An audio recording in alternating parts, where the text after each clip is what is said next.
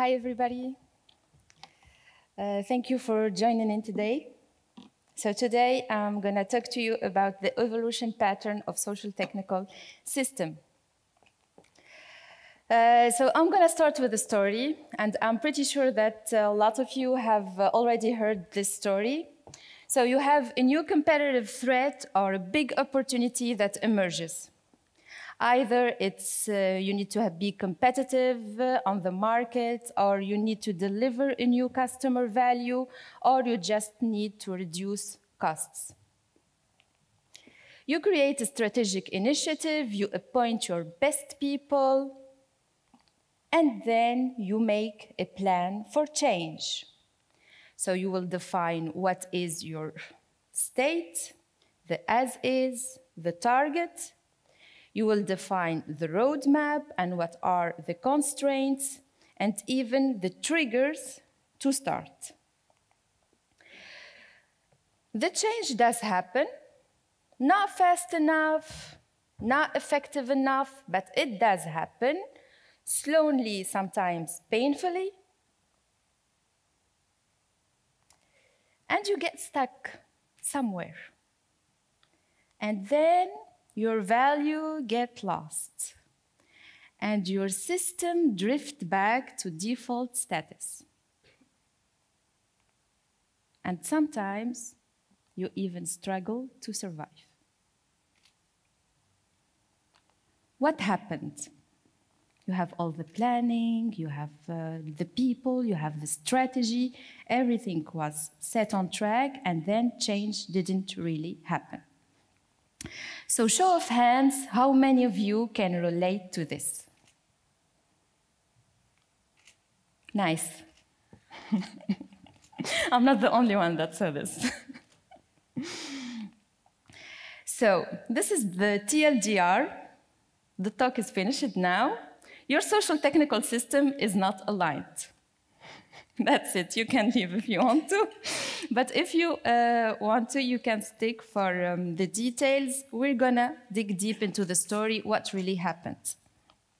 So we're going to start a little bit of theory. A social technical system.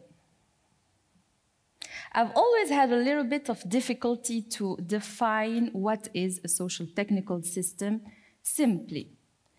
Because in your social technical system, you have different elements who are intertwined. You have your strategy, you have your organization, you have your technology, and you have the culture and the process. And all of these will create a single and a whole system. And it reminds me of the human brain. So you have on the left side, your left hemisphere is Cartesian, is analytical, is rigor, and it's logical. And on the right hemisphere, you have the emotion, the creativity, the improvising, and the intuition, which reminds me of the social technical system. You have the human and you have the technology. And this have been introduced in the 60s by Melvin Conway. So the law of Conway, and I think that lots of people here knows it, any organization that designs a system will inevitably produce a design whose structure is a copy of the organization communication structure. It means that the way that you communicate with each other will define the structure of the architecture that you are creating. And really, what I want to present in this talk is we only have one system, not the organization from one hand and the architecture from another hand, so it's one system. And when you start to design the system, so you're going to focus on your technology, your technical asset, and the people that are surrounding and creating these assets. And you think that's going to be simple, and you'll only have like some links to draw from one software to another, and you have your design of your architecture. But actually, what you really discover is that there are lots of communication going outside of your system among the people that are developing your system. So there are some communications that are fluent, some are other communications that are not good enough, and there is some personal character that plays in here. So you have people who get along, people who you cannot put together in the same room, and when you have such situation, how can you create or how can you design an architecture? This is why we use generally patterns.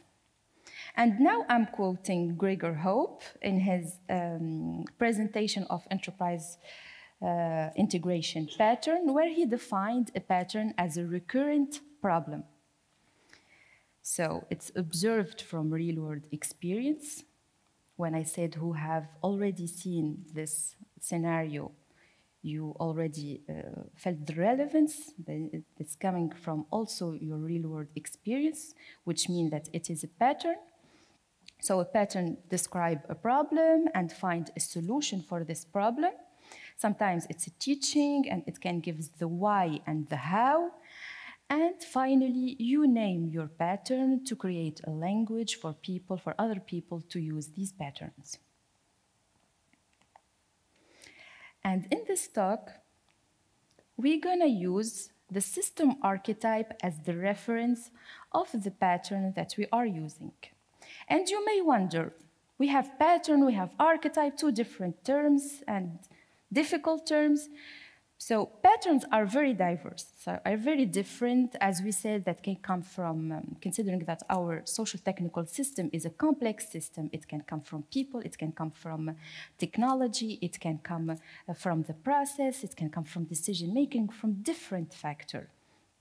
And considering that we have lots of patterns, in order to abstract and to be able to reason about the problem that we have, we use archetype. Archetype are a high-level description of a bunch or a given patterns.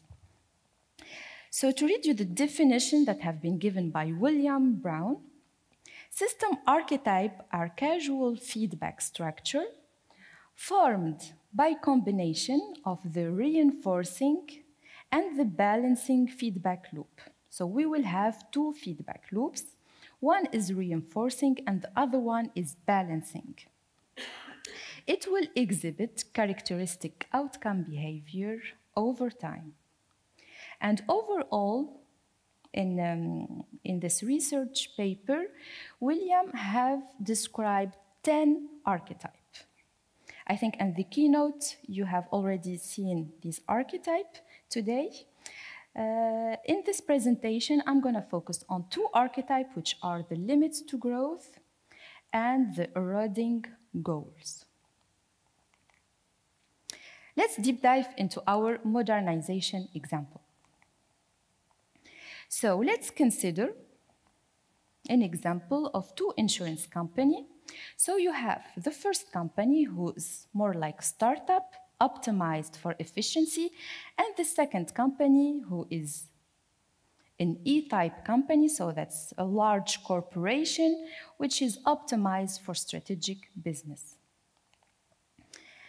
So the first company, Company A, the joy of the youth, are more oriented experimentation, novelty, and innovation.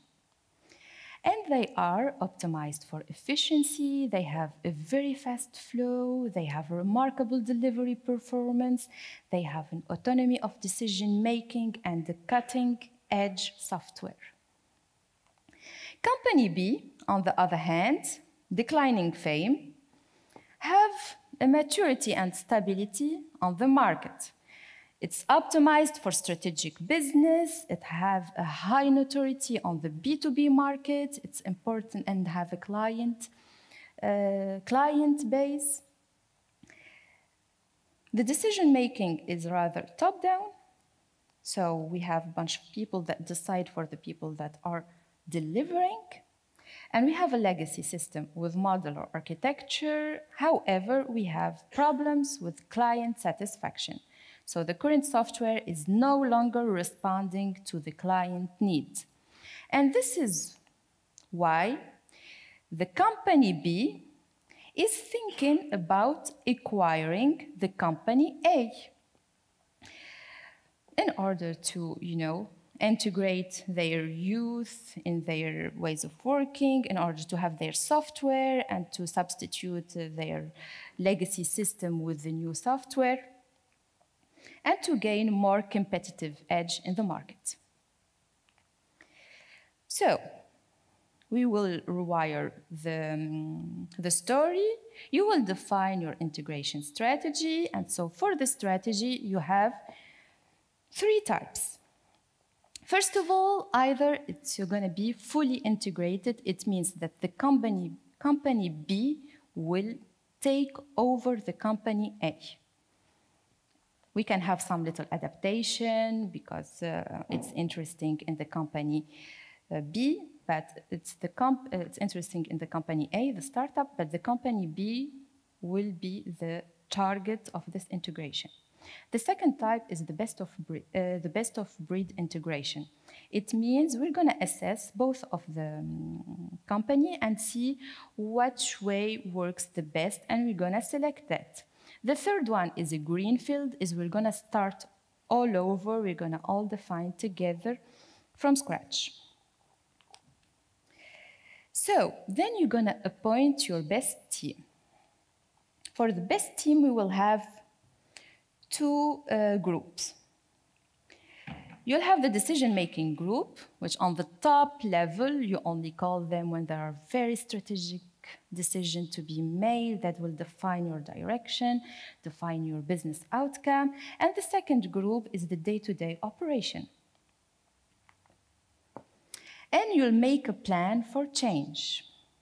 So, considering your as-is, you have your first company, the company A, the startup with the new technology, cutting-edge technology, and the second company who's a little bit mature on the market and have legacy system. And you need to define your target system. To do this, you need to decide about 3 different areas. First of all, business, then technology, and the ways of working. Let's assess this. We have the first company, company A, versus the company B. So, the first gap analysis about strategy have provided that the company A, the startup, is not doing so well in business. It means that it is popular on the B2C market, on the insurance market, but it remains a niche market. It's not that well known from insurance company. And it only have an emergent business, it's still in discovery mode, it's not that rigorous as the company A, and it have a limited business vision. The company B, on the other hand, is well established on the B2B market. It have a strong ownership of their business domain and her client portfolio. And however, as we have seen, the reason why they are acquiring this company, the client are not very satisfied with the technology given and provided by the company B. The second area of analysis is our technology.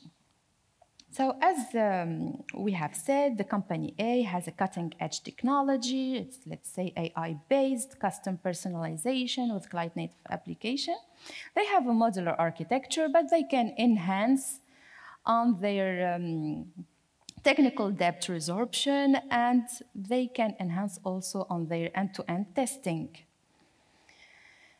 From the other hand, the company B have a legacy system.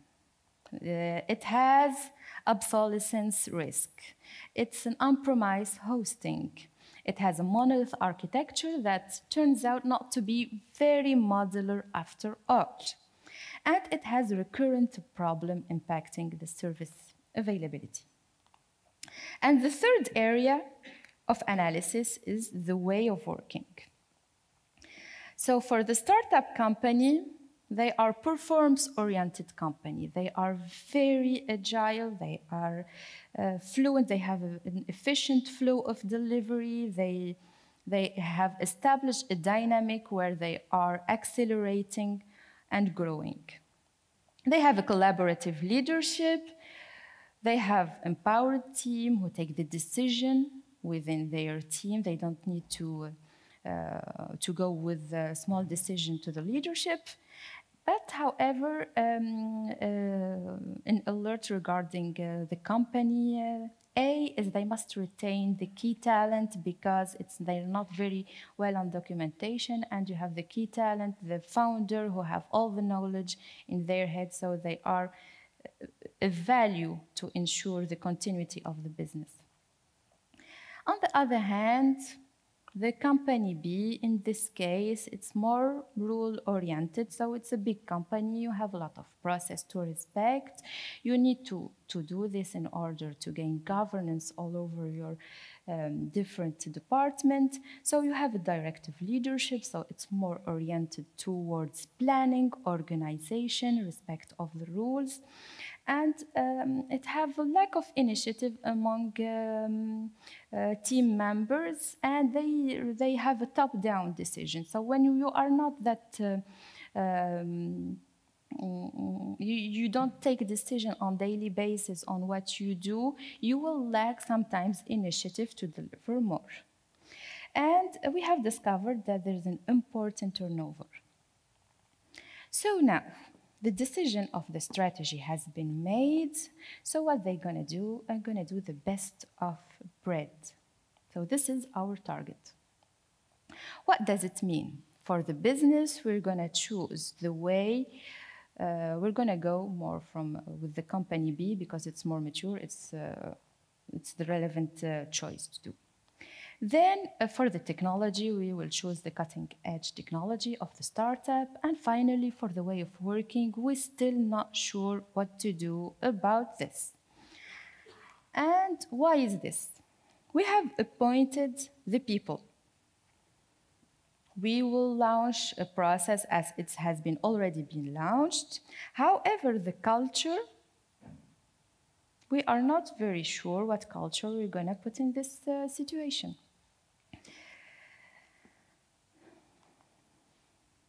And change does happen. Not fast enough, not effective enough, but it does happen. And we hit a challenge and we hit a constraint. We need to modernize the architecture. This is a program that have been already started with 5 working streams. So the first work stream is new. You need to move to cloud, this new service that the company B have. And you need to re-architecture your monolith. The second stream is you need to adapt the new company, the startup company, to the business use cases of the company B in order to be able to use their software. Then you will have to decommission the adaptive service. So both of these streams are there for the transition because the modernization and the move to cloud will take so long, so we need a transition into how to continue the day-to-day work till we will have the move to cloud finalized. And of course, you need to maintain the current, the as-is maintains for your company. A and B. So these are the work stream of the architecture that we have launched. And 1 year passed. And the second year passed, and still nothing. And the third year passed, and the architecture is not yet modernized. Why is this? You go back to your first point, your value gets lost, and your system drifts back to its initial status. And even worse, the company, post-integration, is hemorrhaging money. You are losing money, and you are in state of alert, and you don't know what to do. And once again, we ask ourselves, what happened? So let's rewire it. Of course, your social technical system is not aligned, but how? Why it was not aligned? Remember the decision that we did not make about the ways of working? Well, it was that what happened. And we was looking for the technology to deliver new value. Well, as Melvin Conway said, both of them are connected. Your architecture is a copy of the organization communication structure. So if you don't decide on one way of how you're gonna do things, how you're gonna communicate your change, how you're gonna organize your system, how you're gonna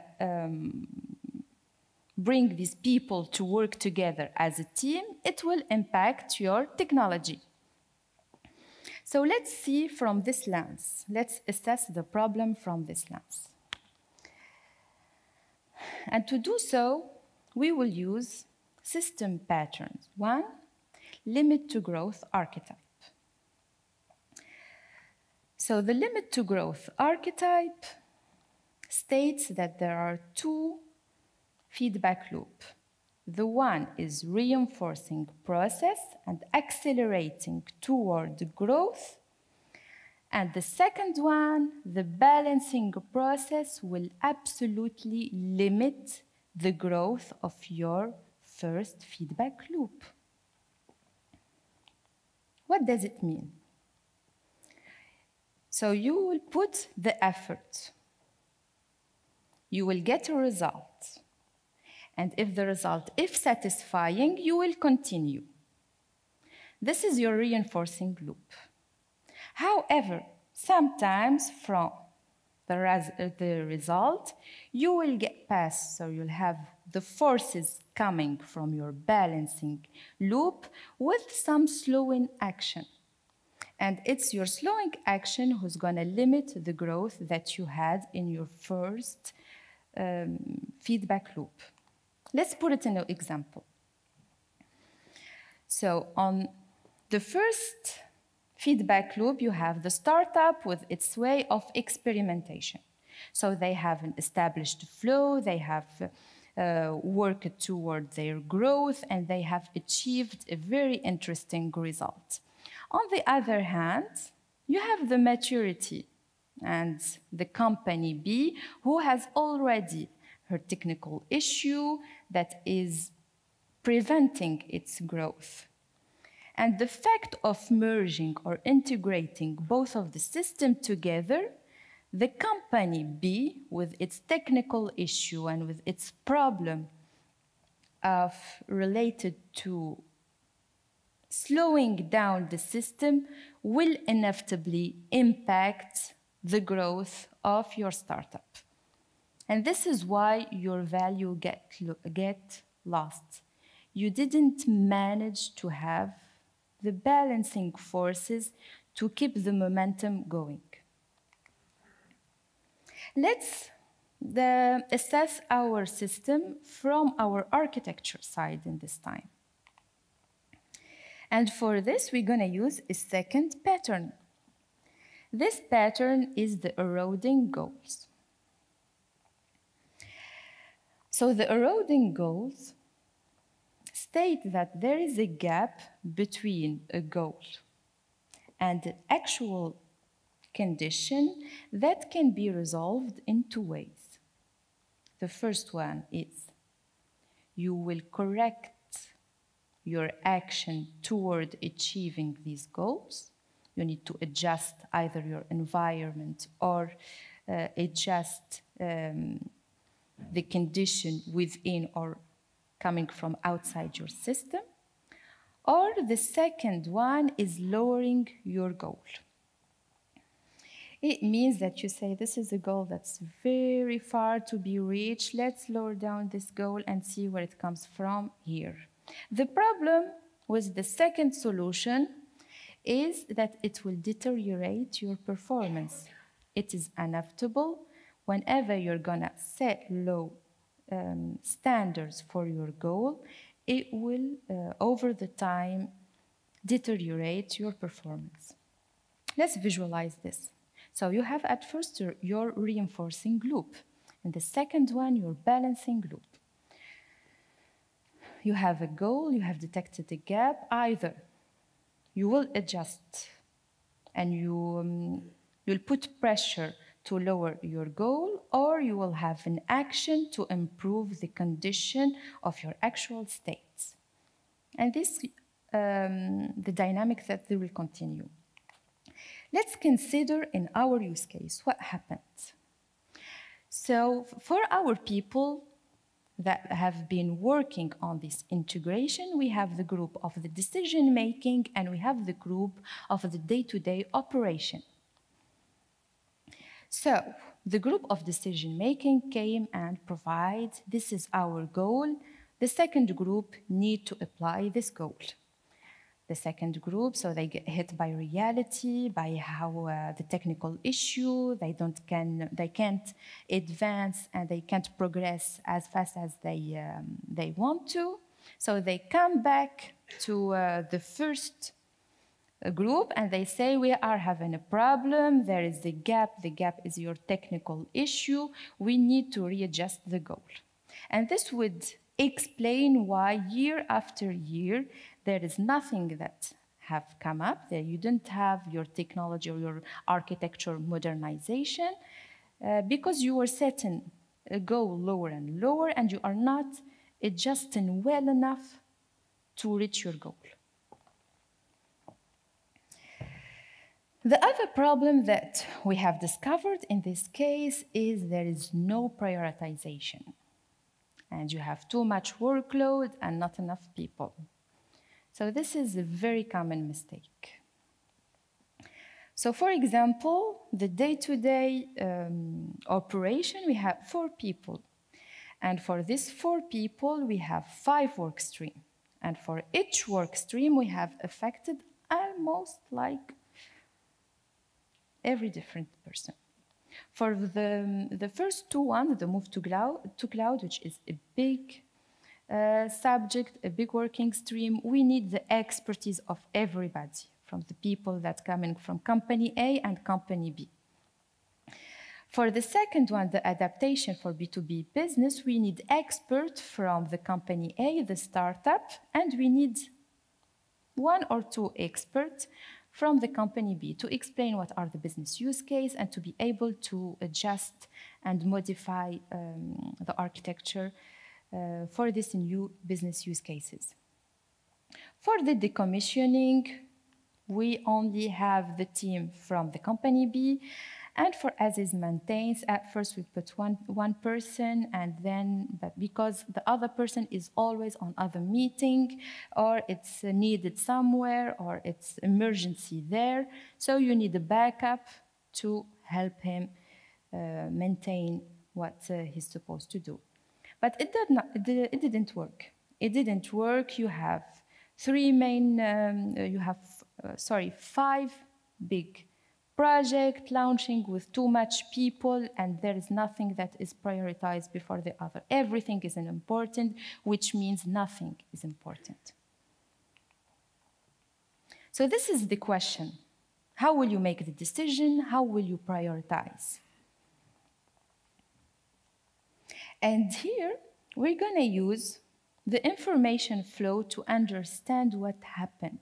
Because what is expected from these people in the decision-making status or leadership, or either if it is from strategic point of view or from an operational point of view, we need to have a clear decision, we need to have a clear goals, clear principles, and a clear direction towards we are heading. What we have discovered, the people in the first line, so they belong to the company A, the startup, so the communication was so much easier. They are used to work with each other, it was so easy, but however, they are not in the same team anymore, they are not working together anymore. And in the same thing, we had the people from company B. They had a very great interaction. The flow was very fluent because they know each other. They are used to talk to each other. And the problem is within this little bubble of decision making, where you put people coming from different background, from different culture, and you ask them to take the decision, but they don't know how to communicate with each other. That's the problem. And we have used information flow to detect the problem of communication that happens in this situation. So now we need to assess our cultural gap between the company A and the company B, considering that it's the origin of our problem. Remember the way of working, so the analysis that we done, and we didn't really focus on it, and we just say, okay, so this is an analysis, and we're gonna see how we're gonna make it. Let's do the work day by day, and then we will adjust. When you have a company who's performance-oriented versus a company who is rule-oriented, you don't reason on the same level. The performance-oriented will want to get ahead, will want to get things done, and it's the performance toward that goal that they are heading who's the most important one. When you are in a rule-oriented culture, it's the processes and the rules who are the most important. So the focus, it's not the same. So you are not reasoning on the same level, you are not acting towards the same goal.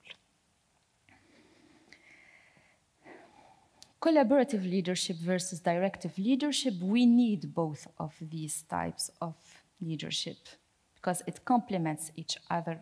The collaborative will bring people to work together versus the directive will set the planning, will set the next step. You know exactly what to do, and you will not have to think too much how to do it, nor when to do it. The lack of initiative, I would say that is a consequence when you don't give enough autonomy to people and enough responsibility. If each time you're going to bring an initiative and no, it's not your place to say that, or why are you working on that, or no, it's not how things get done here, you will get demotivated and you will no longer propose anything new. And the fact that the people want to quit this job, the fact that you have an important turnover is very indicative on the culture of your organization, because people really don't leave places, people leave people. They cannot work with these people, or it does not any longer see themselves growing or performing or going somewhere else in this situation or in this company. So this is why they leave. And now let's focus on a specific point that it has not been discussed during the integration, which is the culture. The culture means the value, the leadership, and the events. But let's deep dive into this. What is culture? What makes a culture? And for this, I'm going to use a definition that I saw here last year in DDD Europe in a hands-on. And it was very interesting, this new interaction with what culture is. So culture also is a pattern. It's a pattern of assumption.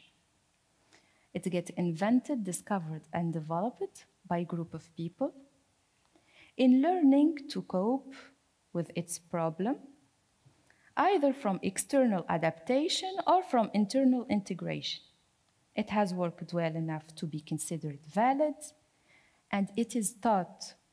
So it's something that you are teaching to others as the new and correct way to act, to perceive, to think, and to feel regarding your relationship with this problem.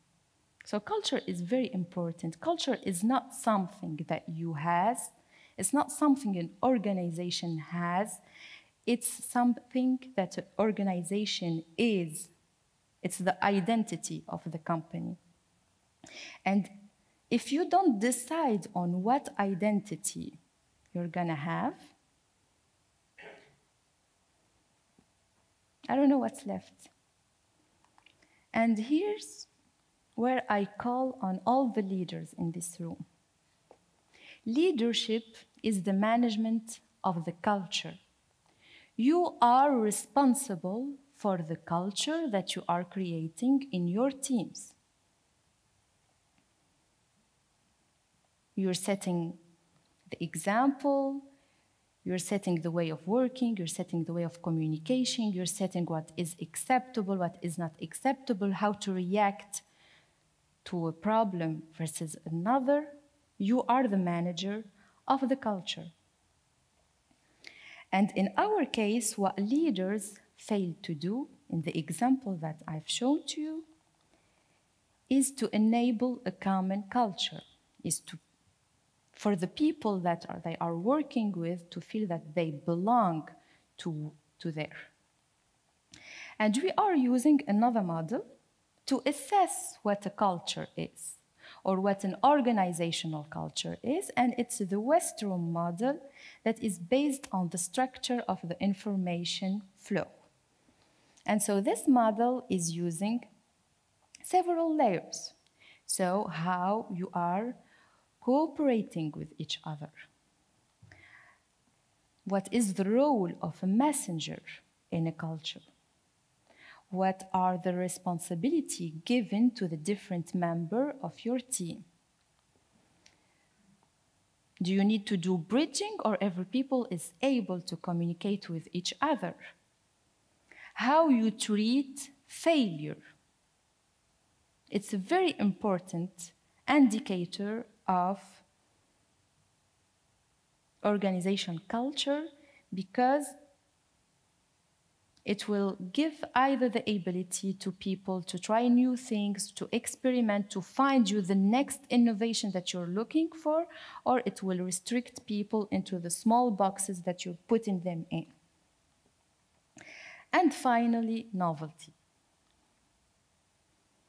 So, what this company could have done better. First of all, they could have managed better the change. And this is another workshop that I've assisted to last year here in DDD Europe, where I discovered the two loop of change.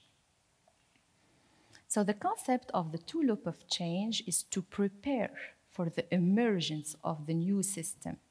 So you will have two systems. The first one is your dominant system, and the second one is the emergent system. Let's consider, in our case, the dominant system is the company B. It has her notoriety on the market, has the power, and she's acquiring the company A, the startup. First of all, you need to assign the pioneers. The pioneers, as we see in our story, there was the people that you have assigned to work on your integration. What went wrong in that integration is the fact that you didn't create a network around these pioneers. So these pioneers, they need to connect with each other, they need to work toward one goal, they have the same beliefs, they have the same attraction, they have the same direction, and you connect them, you nurture them, and bit of bit, it creates a community of practice. And this is what I love about DDD Europe. It's a community of practice. This is why you came here every year, because it nourishes you. You can learn, you can see things from different and new perspectives. Once your system and your community is strong enough, then you can just layer through in your emergent system and be the leaders that people will choose to follow. This is how you can secure, really, your transition. Another thing is to compose your pioneers team with diverse leadership types. So there is no right or wrong way to lead. There are people, they have their own character, and they have their own traits. So we can have the visionary type. Visionary type are people who are very creative, very into the discovery mode. They are not scared with the chaos, with the unknown and the dark places where, oh, you lose your balances. It's where they thrive and where they find the next innovation that will change maybe your company.